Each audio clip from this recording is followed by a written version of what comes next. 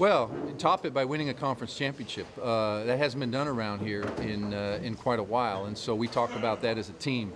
Our goal is to win a conference championship. I think the last time was 1991. So that, to me, is more important than an overall record, and that's what this team will set as a goal, and we'll shoot for.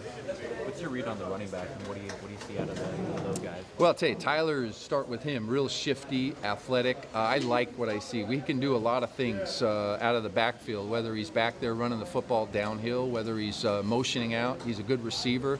Those types of things. Jason Simpson's a big, strong back. He runs well. Jalen is a strong back as well. He hasn't played much here. Alvin, recruit from Hartnell, Salinas coming in, hasn't played football in a year. So we've got a multitude of running backs. It's assessing what they can do.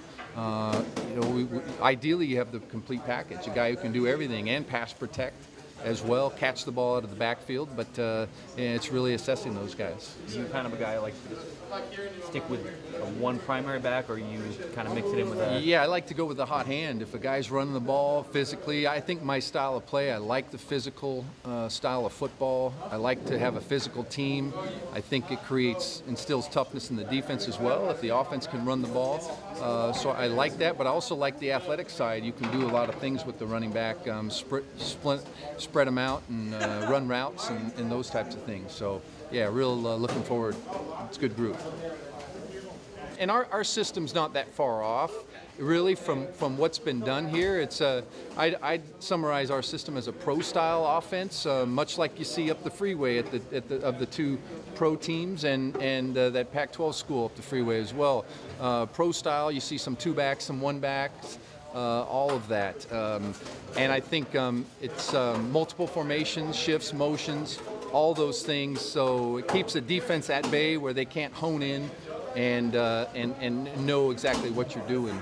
You also see a lot of tight ends. We do. I love the tight end factor, and that's a question: will we have those guys?